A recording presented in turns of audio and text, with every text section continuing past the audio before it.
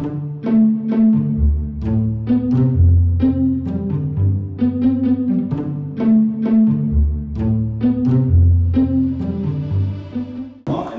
you very much to the organizers for a very kind invitation. This is the second time that I'm here. The first time I think this room was just opened, but the conference took place in another room because they hadn't started operating things yet. So it's very nice actually to be here, also as a new local.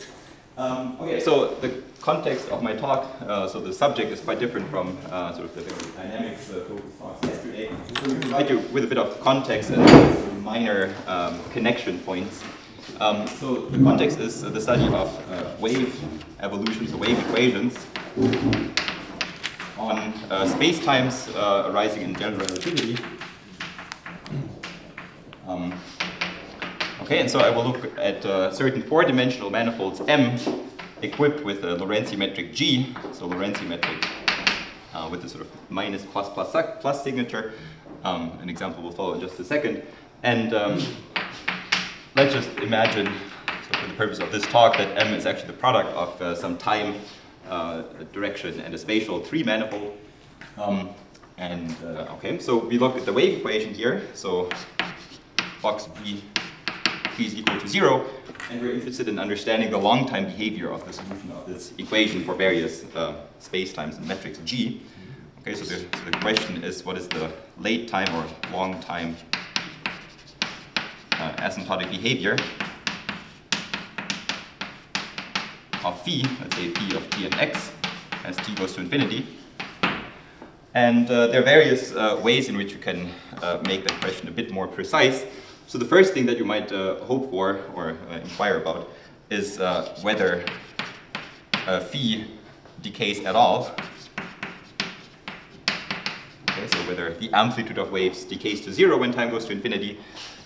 If that is so, that's sometimes called sort of linear stability. So in this talk I will only look at linear equations anyway, so I can as well commit the linear here. A weaker version of decaying would be whether phi remains bounded, so or at least remains bounded. And this might already seem like a sort of funny question, because why should solutions of wave equations grow in time out of bounds? So let me just give you one example where where your intuition might be coming from, which is the wave equation of Minkowski space. So the metric here is minus dt squared plus dx squared. So x here is R3, and I write dx squared for the Euclidean metric, Gesundheit. And okay, that's it again. And the wave equation here, box phi is then equal to, depending on sign conventions, minus the second t derivative plus the sum of second spatial derivatives of phi is equal to 0. And okay, so for such a wave equation, you also have to impose two pieces of initial conditions. Say you specify what phi is equal to at 0, x at t equals 0, and also the time derivative of phi at t equals 0. And then there exists a unique solution of this equation. And so what kind of thing can one say regarding this first point for the solution of this equation? Well, as is pretty well known, there exists a conserved quantity, the energy, which is typically defined as 1/2, so energy at time t. It's 1/2 times the integral over R3 in space of, so try it like this. So dtu of t and x squared plus dxu of t and x squared dx. And this is a conserved quantity, so E of t is constant. And so, in particular, it's equal to the energy of the initial data. And so, just from the existence of this conserved quantity, which moreover is coercive, right? So it controls at least the derivatives of u. You immediately see that, well, at least in a certain sense here, some Sobolev space, say, the solution of this equation will definitely remain bounded for all time. Please. What's the relation between u and phi? Oh, sorry, phi. Yeah. Just a typo. Thanks. Thank you. Okay, so you just differentiate this and integrate by parts in space once. So pretending you can do all these things. And then you find that the derivative of the energy is 0. Okay, so here you have sort of a, roughly speaking, a positive answer to the question. Yes, the solution remains bounded in some sense because of the existence of this conserved energy. Okay, but it turns out that many spacetimes do not admit such coercive conserved energies, and in that case, the question of boundedness, even boundedness, let alone decay, is much more delicate. Okay, so so this question number 1 here is difficult, and the answer is not always positive in the absence of, say, coercive energies. Okay, so energy just meaning some quantity typically involving the square of your solution phi. Okay, and okay, so that's sort of a qualitative question here. And then if you have decay or boundedness or whatever, you can also ask about more specific, more quantitative information about the long-time behavior. So perhaps if it decays, what is the decay rate, exponential or inverse polynomial? And a related question, does phi have an asymptotic expansion?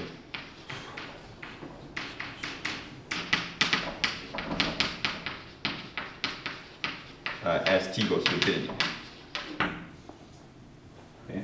So in this talk, the spacetimes turn out to be such that waves have expansions into terms of the sort e to the minus I omega t. And these are, of course, very well known for instance, decay of correlations kind of questions, where you have these so-called resonance expansions for suitable complex numbers omega. And also in this context of decay of correlation, for instance, if you have some measure-preserving flow or something like that, then the correlation of two functions, so you pull back one function by the flow integrated against the other function, that is obviously bounded. And so that's sort of a little analog of this conserved energy statement here. Okay, and so in the case of decay of correlations, it's clear that some of the correlation function remains bounded, and if you're lucky, has an expansion into some constant term plus exponentially decaying further contributions. But again, in this more general, on more general spacetimes, in the absence of conserved energies, it's not even obvious whether the solution of the wave equation will decay exponentially to a constant, let's say. Okay, and I just want to briefly say that these two questions here, what is the decay rate and does there exist an asymptotic expansion, they're a little bit distinct. It's of course possible that a solution of an equation has an asymptotic expansion involving an exponentially growing term. Okay, so it doesn't have to decay and yet have an asymptotic expansion. Okay, and such situations do occur.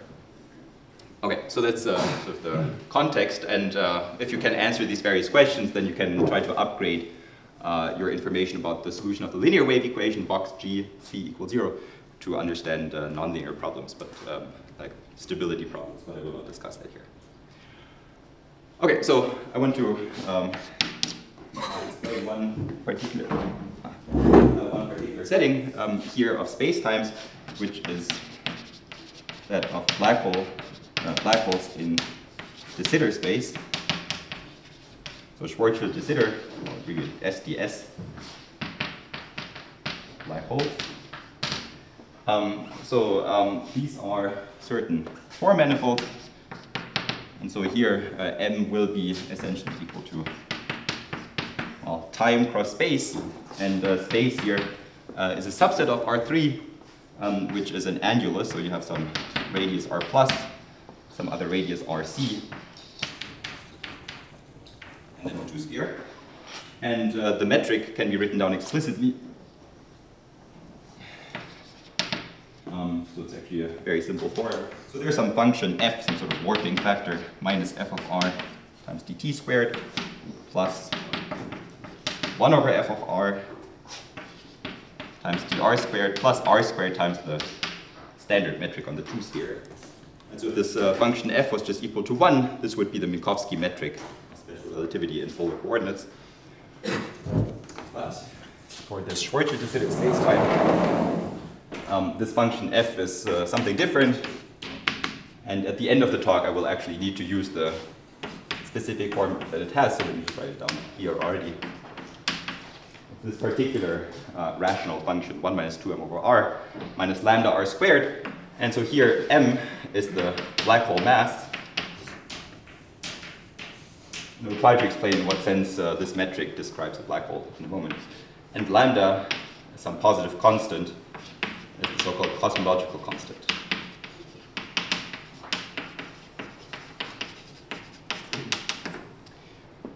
Okay, and so this function here, let me just for completeness, the graph looks something like that.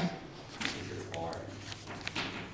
This is f of r, and these numbers r plus and rc are two simple roots of this function.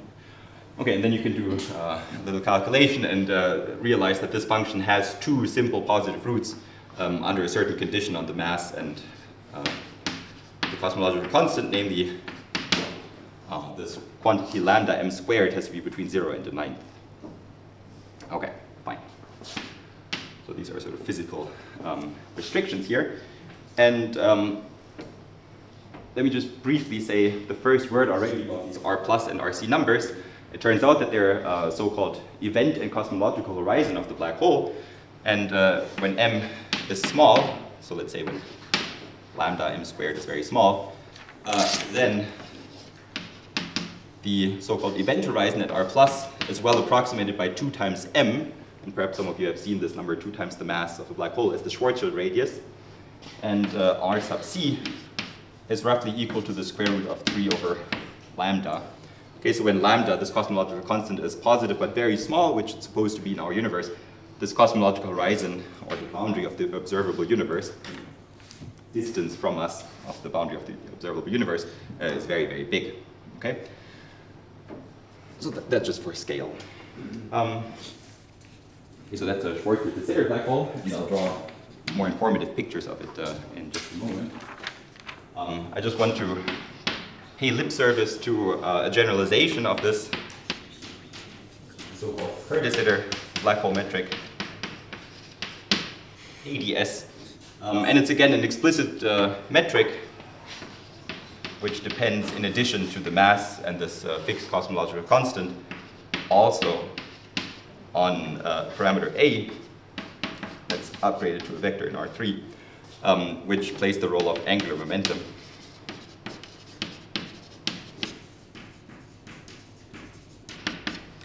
Okay, and so again, it's a perfectly explicit metric, but it's just a bit more ugly, and nobody learns anything from staring at it, and nobody can even remember it. You have to always look it up in some old paper and hope that there's no propagation of typos.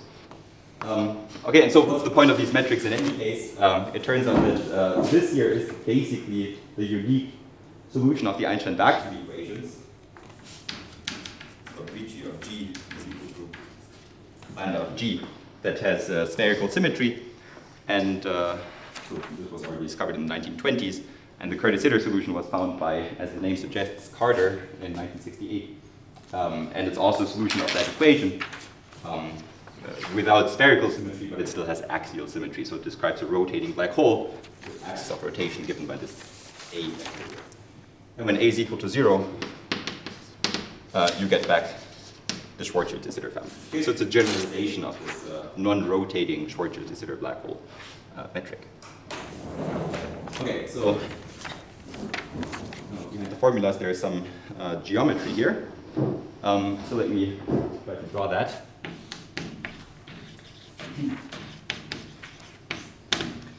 And to do that, I want to somehow explain the geometric properties of this metric here. It's very symmetric, so I'm going to ignore the S2 factor and only focus on the T and R variables here. I'm going to draw sort of a curvilinear coordinate grid, T and R, which looks as follows.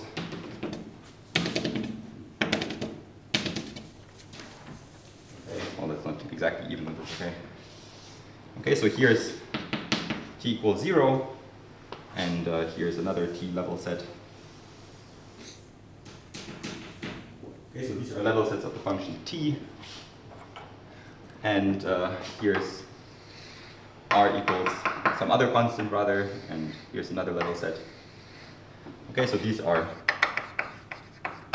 r equals constant level sets. And out here, this outer horizon, this one here, is where r is equal to rc. On the left-hand side, r is equal to r plus, and also down here, even though we will not care about this plotting part.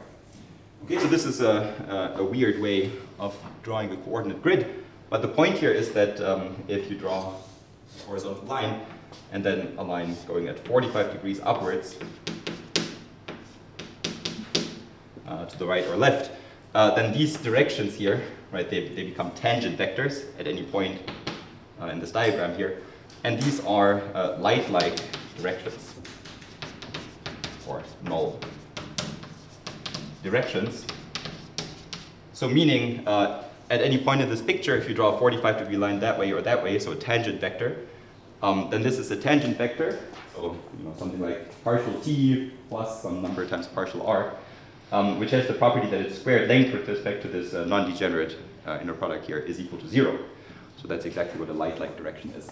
Okay, and so photons or gravitational waves or something like that roughly propagate along these 45-degree lines.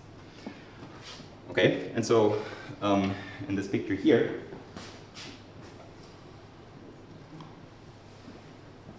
if you are, I should take a different color still. Right, so if you're somebody who starts out their life here and then moves in this direction, for instance, you encounter this r equals r plus. It turns out in finite parameter time along a geodesic here. And it turns out that actually this place where I made my manifold stop, right, at r equals r plus, because the metric ceases to be smooth there, it's actually just a coordinate singularity. So you can actually pass to a better coordinate system that doesn't become sort of singular here along the boundary of this rhombus. Okay, so let me write this down. So better coordinates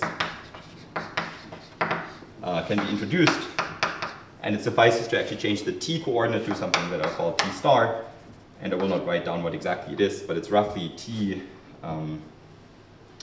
plus minus the absolute value of the logarithm of that function f. This function f is 0 at near these two horizons, so this is a singular coordinate change near the horizons. So you have the chance of desingularizing the geometry with it. And the end result of doing this is the following.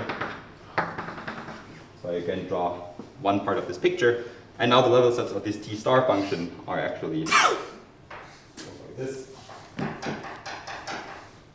Here's t star is equal to 0, and the metric extends smoothly across these two horizons to, say, 2 times RC and 1/2 times R plus. I mean, 1/2 and 2 are just random numbers here. Okay, so the metric extends analytically to a larger domain here, and of course still satisfies the Einstein vacuum equation and so on. Okay, and so from this picture now I can explain in what sense this metric is supposed to describe a black hole. Because if I take again, some observer like this, moving perhaps not at the speed of light, but at less than the speed of light, which means moving upwards at less of an angle. So if I look at this observer here, and they have crossed the event horizon at r equals r plus, and they decide that they only read the relativity book once they've crossed here and say, well, instead of a black hole, it's a dangerous place. Let's try to get back out. But they can at most move at the speed of light, so at most at 45 degrees upwards. And so you see that they can never cross, just for geometric reasons here, this 45-degree dashed line. Okay, so once they're out here, they cannot come back to the outside world. And so that's the black hole interior. And you see that on the other side of this picture, you have the same geometry. So once somebody crosses into this region, they cannot come back in the interior part here either. But it turns out that this region here, when r is very big, is actually geodesically complete. There's no black hole singularity or anything like that lurking there. So that part is safe, physically speaking. But geometrically, these two hypersurfaces, r equals r plus and rc, have the same kind of behavior. Okay, so that's a bit of the geometry. And then we have now the stage set to try and understand waves evolving on this space-time. So at this point, are there any questions? The usual Schwarzschild correspond to RC going to infinity? That's right, yes. Yeah, so you can actually just formally set lambda equals 0, and then you get the Schwarzschild metric. Mm-hmm. So that will actually play an important role eventually. Take the other one after all.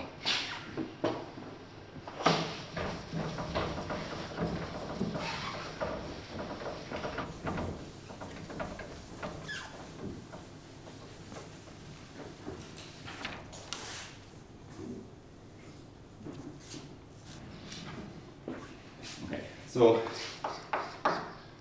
now that we have these metrics set up, we can look at the initial value problem for the wave equation on such a space-time.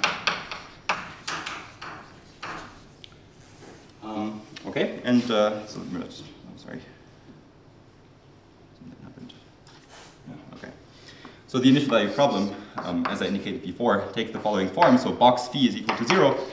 And I will now put in a lot of subscripts here. So you have the metric G, the Kerr-de Sitter metric, which depends on lambda, m, and a. Okay, and we have to specify initial data, namely phi, and the time derivative of phi at t star equals 0. And so these two, initial amplitude and time derivative of the wave, let's just take them to be smooth, complex supported functions. Smooth functions. On well, what I'll call x, and I'm going to commit an abuse of notation. So it is now the manifold on which I work. It's actually just the part that I drew on the bottom right. So it's 0 to infinity in t star times x, where x is now this enlarged domain. So from 1/2 times r plus to 2 times rc times s2, right? So here we have x, which is the 0 level set, say, of our time function, and then we study the wave equation in this domain omega. Okay. And so this initial value problem is well posed. That's sort of standard, hyperbolic existence theory here. And the question is, what can you say about the long-time behavior of the solution phi of this equation? Okay. And so this has been a long-studied subject, and so I'm going to write down sort of the theorem due to many people that will be quoted in a moment.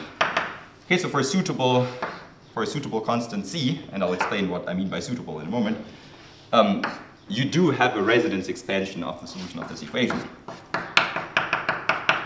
So let me write it down in a mildly cheating way. So phi of t star and x minus a sum over resonances, we'll call them omega j, which lie in the upper half space bounded by imaginary part equals minus c.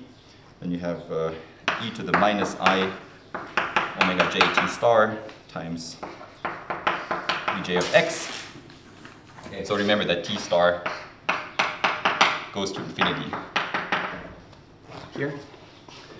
Okay, so this difference of the solution and some partial expansion here is bounded by e to the minus constant times t star. And so the mildly cheating aspect, I suppose, is that I'm not sure actually whether some of these resonances might sort of be non-simple, in which case you have some t star to some polynomial power floating around as well, but I'm going to omit that detail in the talk. Okay, and so in what contexts is this now known? So the first result directly on this was proved by Bonnier and Hafner in 2008. And they studied the case that the angular momentum, so I'm dropping the vector here, the angular momentum is equal to 0, so that's the Schwarzschild-de Sitter case. And they proved this resonance expansion for arbitrary constant c. Is it in sup norm? Is it the estimate is in sup? Yeah, so here it's in sup norm, but it's usually proved with some Sobolev spaces. But this estimate follows from Sobolev, from these Sobolev estimates via Sobolev embedding. Yeah. So it's also true for all derivatives in x, and you can also differentiate this termwise in t star and so on. Yeah. Okay, so that's the other questions. Are those uj just smooth? Yeah, that's right. So I'm going to explain exactly what these UJs are in a moment. And so there are solutions of a certain equation. I mean, this expression here solves the wave equation. Yeah, I'll write that down in a moment. Otherwise, All x, all x in this set. So yeah, you can also, like, if you want, put a soup here. It's always a finite sum. No, it isn't, and I'll draw a picture of that too. So for when C is too big, then there's actually an infinitude of resonances in strips. But Bodhi and Hafner nonetheless show that this infinite sum in that case does converge. Yeah. Okay, and so they use some input that I'll also write down explicitly by Savareto and Zworsky regarding the location of these resonances. That plays a role there. Okay, so that's the Kerr-de Sitter case, and then Dyatlov, in a series of works in the 2010s, studied the case when A divided by M, which is a dimensionless quantity just like this lambda M squared that I had up there, when that is very small. Also in all this here, lambda is positive. And so it does not apply to the Schwarzschild case. So he studied this case here and also obtained this result for essentially arbitrary C. I mean, you have to omit those C's where there are actually like too many resonances nearby, but otherwise arbitrary. And you can have resonance with positive imaginary part or not? So here in these, all the resonances are either 0 or have negative imaginary part. But this will cease to be the case in parts 3 and 4 that I'm going to write down. But since you asked me, I'm going to define that the validity of this statement here is what's called mode stability. And I'll discuss this more. And so this statement means that, well, if omega is 0, you have a constant term, and it turns out the corresponding uj here is just a constant. So you have exponential decay to constant because all other resonances contribute exponentially decaying terms.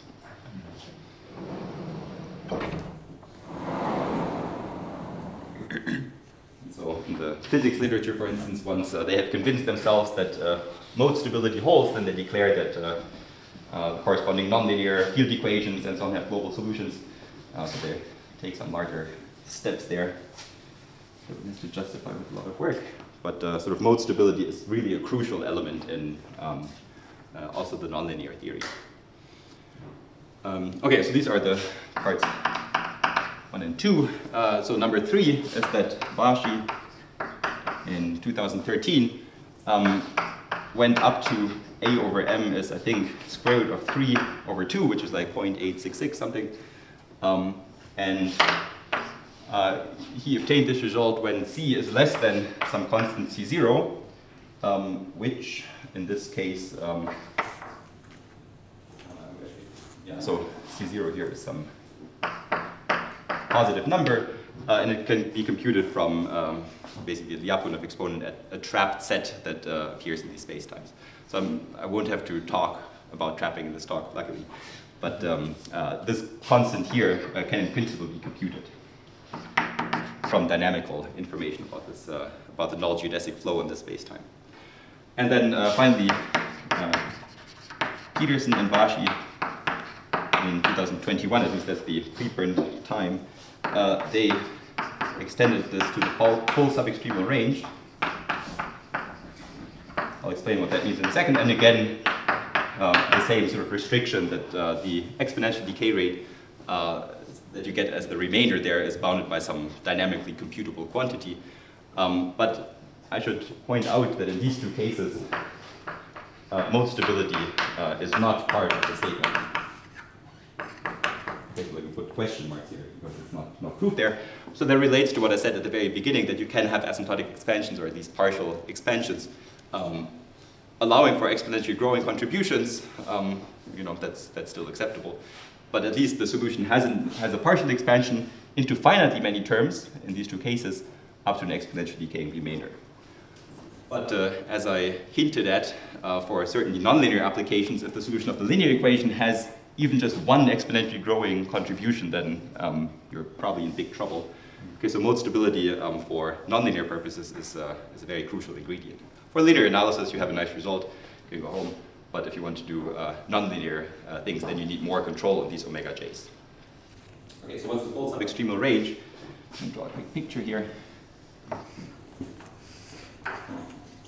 Okay, so there are these two-dimensionless quantities, lambda m squared, that I already had up there in the Kerr-de Sitter case, and then there's a divided by m.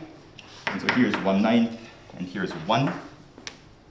And there's this picture here. And all parameters that lie in this the shaded region here, they're so-called sub-extremal, full sub-extremal, sorry. They're so-called sub-extremal, and the reason is basically that for parameters in this range, the Kerr-de Sitter black hole has, again, two horizons that are at distinct locations. So some analog of this function f of r, in the Kerr-de Sitter case, that's a more complicated function involving a term involving a squared. That function is basically a fourth degree polynomial, and you want it to have simple roots, 3 of which are positive.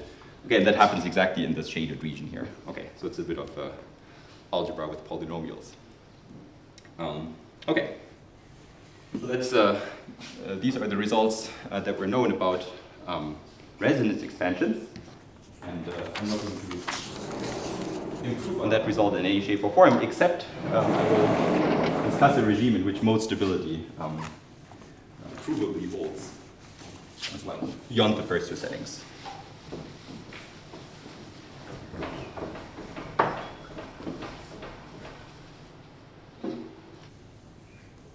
Okay, so, as I now said a few times, the object of interest for me in this talk is the set of quasi-normal modes, which depends on these three black hole parameters. And it's the set of all these omega j's that might appear in that expansion. Or more precisely, and so that now answers your question, it's all those complex numbers omega for which there exists some function u, which is smooth on x, such that the wave equation, so box G lambda ma, okay, so the wave equation on that Kerr-de Sitter space-time, is solved by e to the minus I omega t star times u of x. Okay, so these are exactly all the mode solutions. Okay, so it turns out that in this case, the smoothness assumption of the mode solution u of x here is what makes this here a discrete subset, so that's really part of this Peterson-Vashi result. That set is a discrete subset obtained via some analytic threshold theorem argument. Okay, and so the smoothness here, especially smoothness at the horizons, that's sort of the boundary condition, the outgoing boundary condition. Okay, so this is a discrete set, and we're interested in understanding it. Yes. Thanks. Okay. I often forget mentioning that. Yeah. So the outgoing condition is replaced by a smoothness condition? Yeah, so it's the smoothness. So because I switched to this t star coordinate, which has the property that its level sets are transversal to these horizons. If you write this out in the usual, so in the Schwarzschild case, for instance, if you wrote it in the usual TR coordinates, something like this, then the outgoing condition would mean that u is supposed to be e to the I r over r, that thing. And so this is when r is going to infinity. And then using the horizon, you have some other sort of oscillatory behavior there. But if you translate this to the better time coordinate that is actually regular across the horizon, then it amounts to smoothness of the spatial part. Okay. Other questions? Wait, when did the talk start? 9. Okay, very good. Someone thought 9:30 and I was puzzled that only 3 minutes had passed. Relativity talk, who knows? Okay, so most stability, as I said, is this statement that either omega is 0 or imaginary part is negative. And so let me just recall the state of the art for that as well. So in what cases is that known? Well, when a is equal to 0, so in the Kerr-de Sitter case, this is actually very easy to check. So this is really a little exercise. It's basically the same kind of argument that you use to show that, for instance, Laplace or minus Laplace for spectral theories plus a non-negative potential compactly supported, say, in R or 3 or whatever, doesn't have eigenvalues nor embedded spectrum, so embedded eigenvalues. So it's somehow an integration by parts argument or unique continuation, but it's very standard. So I don't actually know who to attribute this to really. Then it's known for very slowly rotating black holes. So that's so that was proved by Dyatlov and also follows from Bashi's paper, sort of by perturbation theory, holds by perturbative methods.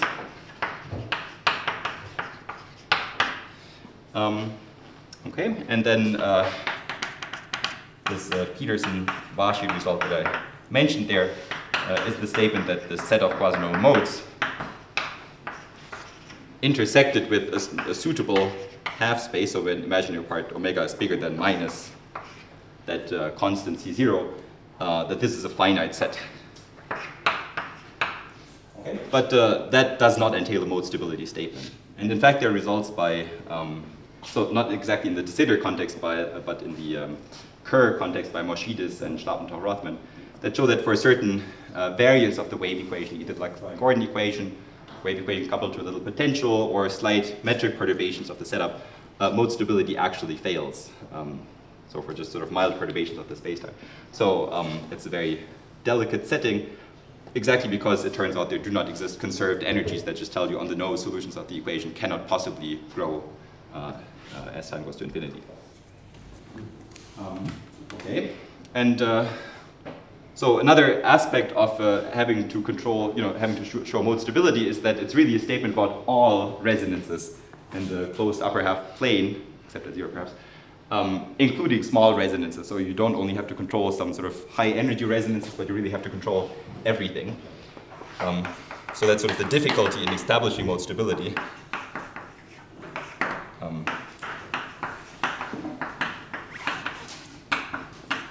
So all Q and M's or resonances. So Q and M's is what the physicists usually say in the upper half space. Okay, so that being difficult, of course, one can also try to look at sort of semi-classical regimes when omega gets large in some sense, and that's what Savareto and Zworsky, that I had mentioned earlier in words, did in 1998.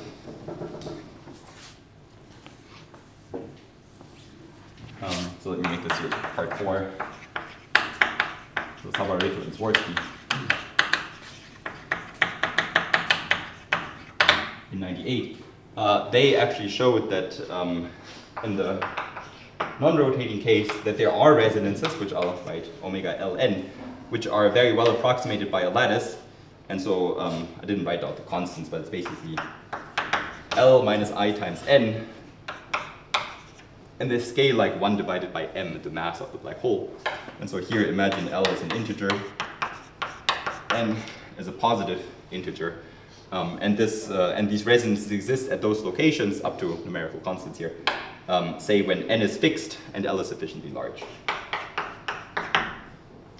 Okay, so this controls high energy resonances. And Dyatlov, in these aforementioned works, also describes resonances very precisely in the slowly rotated case, in which case there are additional corrections of order A divided by L, I believe. Don't quote me on that. Okay, so the picture that we have so far then is the following. So draw the complex plane in omega, and I want to understand the set of quasinormal modes. And okay, so at least in certain regimes, it has been shown that there exist these approximate lattices of resonances. Okay, so these are these omega Ln's, let's say. Then by the result of Peterson and Bashi, it's known that basically, there are only finitely many in some upper half space. So if you go sufficiently high up, there are none.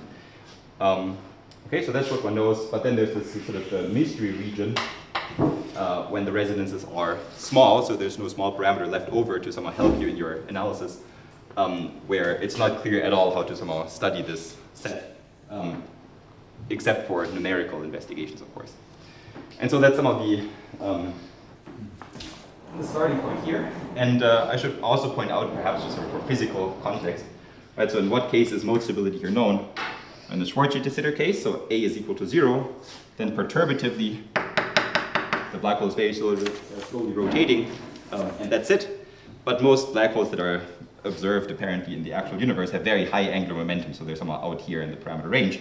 But the cosmological constant is very small, so somehow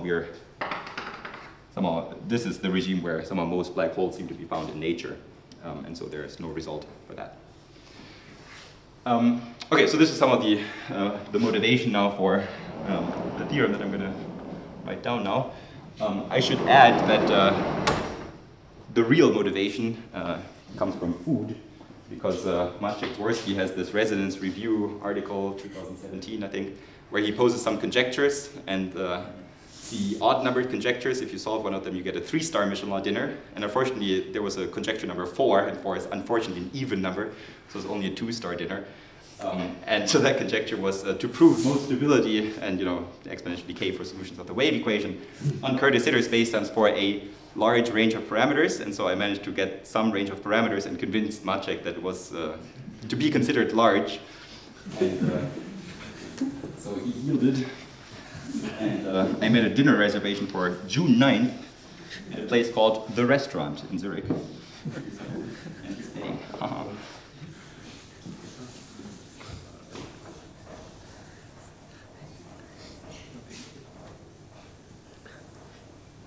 I also figured that I knew how to prove it and just wanted to do it, but the dinner was a very, very nice addition. I hope he pays for the wine as well. Okay. So, the theorem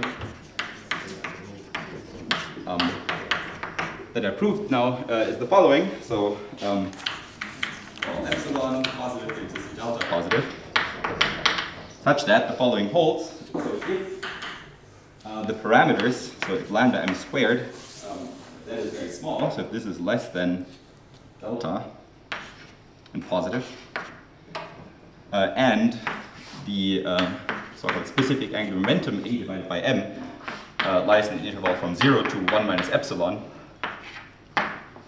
then, well, first of all, mode stability holds.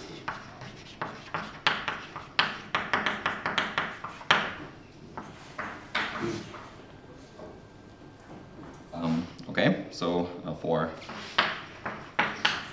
the scalar wave equation, Kerr-de Sitter spacetime. And so that's now the first part of the title. And the second part of the title was shallow quasi-normal modes. And that means the following statement, namely, namely, one can also describe this set in a suitable half space. Concretely, when the imaginary part of omega is bigger than minus any constant you like, times square root lambda.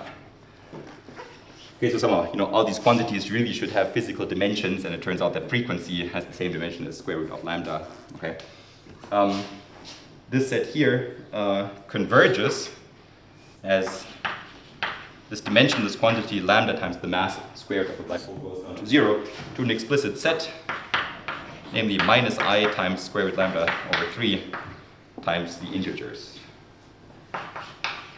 NEC. Okay, so this is slightly terribly written because, of course, I should only restrict to those that also lie in that, upper half space here. Okay. And not only do you have convergence of the quasi-normal mode spectrum, but you also have convergence of the corresponding resonance states, these solutions U, in the smooth topology. One has to be a bit careful here because as the parameters vary, the manifold in which the spacetime is defined varies as well. But sort of if you fix a part of sort of the limiting spacetime that I'll explain in just a moment, then sort of a compact subset of that also exists in a natural way in all the spacetimes with slightly positive mass. Okay, so there's a natural sense in which you can state this convergence here. Okay. So the limit is Schwarzschild? No. So m squared goes to 0? Yeah, so there are two limits actually. It's a singular limit, and I'll explain it in a moment. And this here is actually, this is the quasi-normal mode spectrum for de Sitter space. with cosmological constant lambda. Okay? So, sorry, but all the resonances you had before, they were simple? The de Sitter ones, they're not, so there's a finite but bigger than one-dimensional space of resonances for all of them, except for the 0th one, and that's it, I think. And the second one, perhaps, I forget. But so in the de Sitter case, you have a higher dimensional space. The pole is still simple, so you don't get T star powers. But the space is more than one-dimensional. And so I don't know what happens if you turn on the mass of the black hole, whether perhaps you suddenly get some Jordan block or something. So I don't know about that. Edit. So they might become non-simple immediately.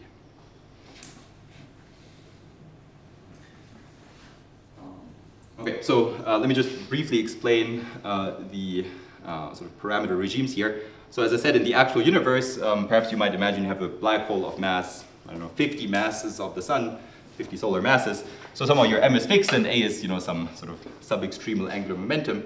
And then this theorem applies when the cosmological constant is sufficiently small. That's a pretty sensible physical setup because in our universe, somehow lambda is supposed to be 10 to the minus 120. So that's certainly smaller than any delta positive.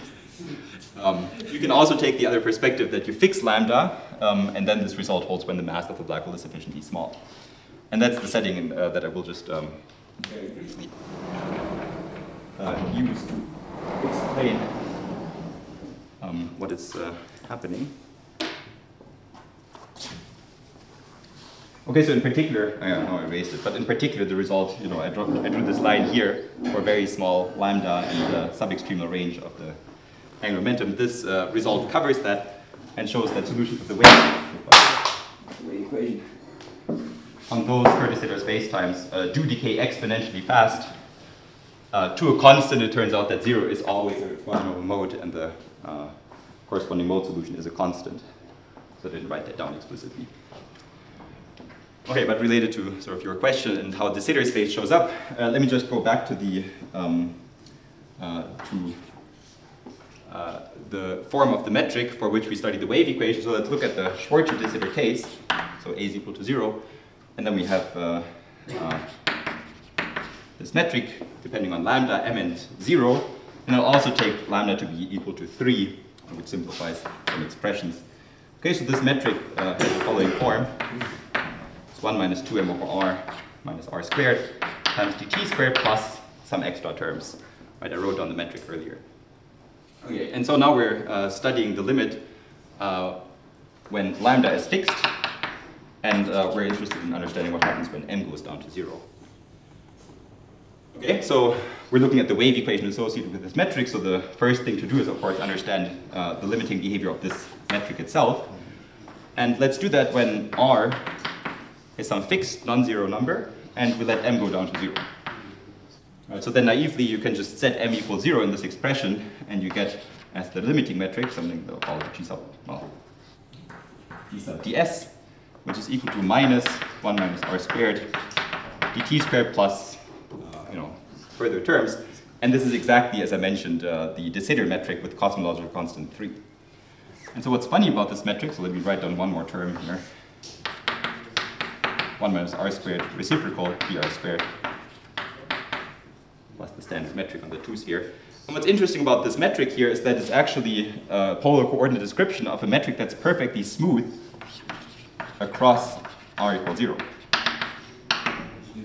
If you pass to Euclidean coordinates there. Okay, so in that limit, the black hole has completely disappeared and given way to a metric that actually extends smoothly across the point where the black hole disappeared. In particular, you don't have a black hole event horizon anymore, but you do have this cosmological horizon that's still there at r equals 1 in this case. Okay, so that's one limit, and so that's sort of the limit in which you don't have to scale any spatial or temporal numbers here. So you can sort of roughly imagine that if the wave operator on de Sitter space has a resonance, and it exactly has resonances on the set, which you can either check by special functions like hypergeometric function calculations or some more clever arguments as well. You can imagine that if the limiting object here has resonances, then perhaps the the perturbation here perturbs these resonances just a little bit. But notice that's a very singular perturbation because you're sort of getting rid of a black hole that for every positive value of m is always there. And the curvature, for instance, of this metric here is, very much blowing up when you come close to the black hole. Okay, so that's one regime, but it explains perhaps the emergence of de Sitter quasinormal modes. And the other regime is a bit more hidden, perhaps. And so here's how you can see it. So imagine that you have this black hole space-time where m is very small, and you want to be an observer trying to figure out what exactly is going on right near the black hole. So you would pass to rescale coordinates, r divided by m, call it r hat, so that r hat sort of remains bounded as the black hole shrinks down, and you, as the observer next to it, shrink down just the same rate. And if you rescale space, you have to rescale time in just the same way. Okay, so you do this coordinate change, really, and plug it in here. So in other words, t is equal to m t hat, and r is equal to m r hat. When you plug this in, you get an m squared times dt hat squared out. So it's undo this overall scaling here. And so if you look at this metric here, in these hatted coordinates, so you fix r hat, and you let m go down to 0, then what happens is, well, r hat is fixed like 10, m is very tiny, so r, which is tiny times fixed, is tiny. Okay, so this r squared goes away, and you're just left with minus 1 minus 2 over r hat dt hat squared plus the reciprocal of that times dr hat squared plus r hat squared times the metric on the 2 sphere. Okay, so that's the full expression, and that is exactly the metric of a Schwarzschild black hole. With mass 1. Okay, and in that limit, what has happened is that the cosmological horizon for the Schwarzschild de Sitter black hole, which is sort of at a fixed radius r, has been scaled away off to infinity and has disappeared. So you still have the event horizon, but the metric is now asymptotically flat. So it doesn't have a cosmological horizon anymore. Okay, and so some of this existence of two different limits is the hallmark, of course, of a singular limit regime. So in that sense, this theorem is a statement about the perturbation stability of resonances under singular perturbations. And so the very last thing now is, so as I said, the de Sitter limit is what produces the quasinormal modes in this limiting set there. So what about the Schwarzschild limiting black hole here? Well, it turns out that if you rescale time, then you have to rescale frequency, of course, in this opposite way.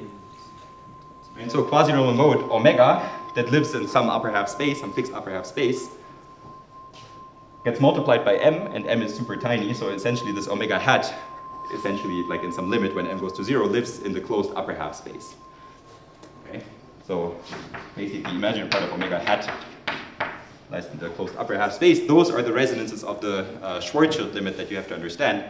And so part of this theorem then uses as a black box the mode stability for the Schwarzschild limit, or really in the general case of this theorem for the Kerr black hole in the subextremal range, which is something that was essentially proved by Whiting and Schlappentorf-Rothman. Okay, so that's the input here. So because the Kerr black hole, which is one of the singular limits, satisfies mode stability, that doesn't contribute any quasinormal modes in that limit up there.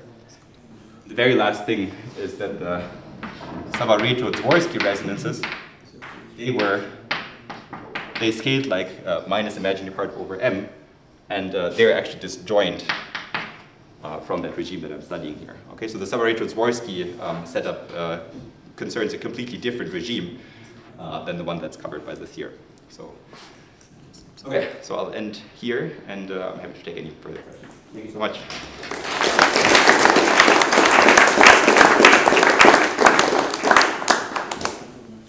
Are there some questions?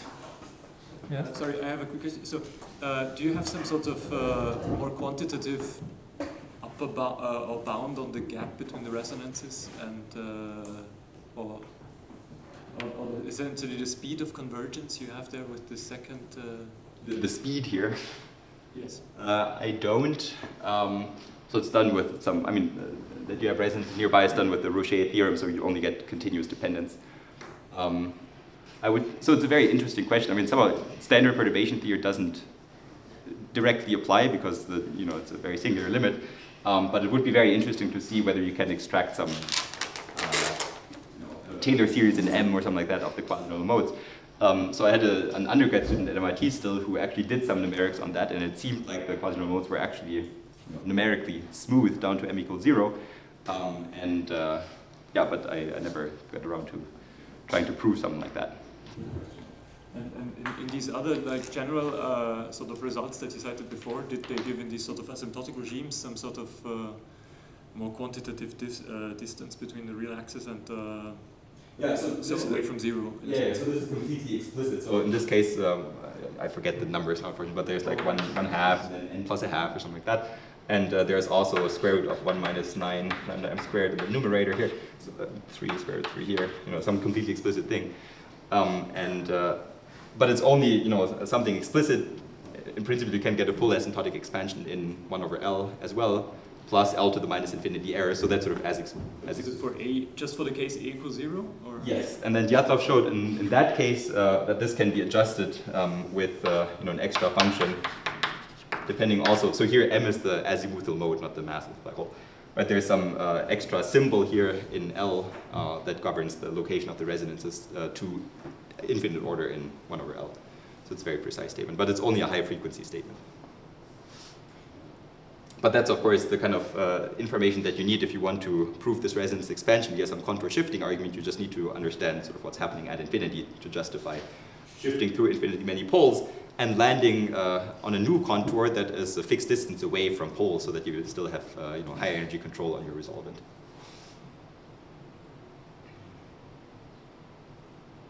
So in picture, these guys, where would they sit? In the scaling you have adopted? Mm-hmm. Yeah, so when lambda is fixed, right, so the picture would be that they sit just along the negative imaginary axis. And so there is some sort of line above which you have this uniform convergence, as long as the line is, of course, doesn't hit exactly one of those points. And then the Sabareto-Zworsky resonances that would be, or Dyatlov would be down here. They're way below because there's 1 over n. That's right, they're way below. So in fact, it stands to reason that one can sharpen this result by saying that you get this for all imaginary part omega bigger than minus a little constant divided by m, where the constant is exactly anything less than whatever numerator I have over there. So that might be true, but it's sort of this usual thing when you try to open the curtain more and more to see more and more resonance, you have to pass to higher and higher regularity spaces. And that scaling here allows you to just work with fixed regularity spaces. If you want to go further and get this uniform statement, you would have to have some Givray spaces or something rather. And I know there are some experts on this in the audience, but I'm not one of them, so perhaps somebody wants to improve that. The Schwarzschild metric does not contribute in this. Yeah, it doesn't contribute at all. And so you see that, right, the Sabareto-Zworsky kind of resonances there, this divided by m. And so if you pass to the frequency variable for the Schwarzschild black hole, they're actually, they're sort of constant. And so one might expect that some of the Schwarzschild, so actually for the Schwarzschild black hole resonances were defined by Sabareto-Zworsky.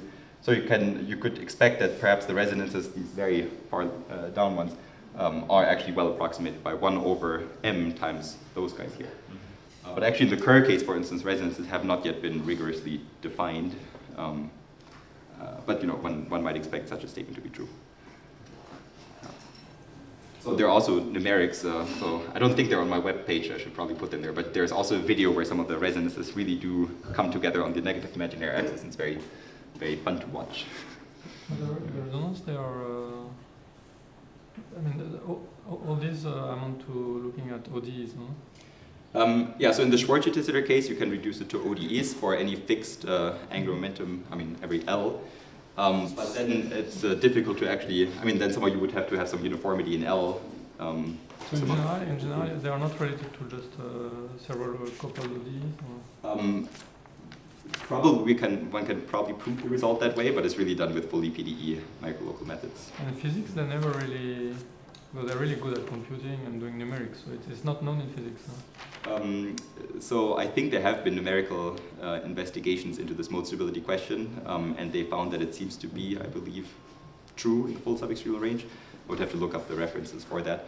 One would think so, but even when I once asked some Vitor Cardoso about the quasinormal modes for a certain kind of black hole, it turned out the low-lying ones had never been computed. Yeah, so sometimes it's funny what things exactly they care about.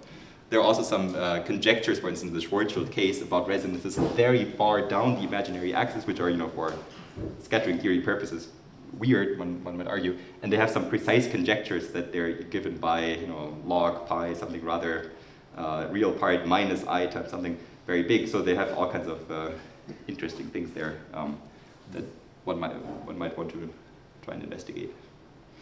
Yeah. Okay. Are there more questions? No more questions? Okay, so let's thank the speaker.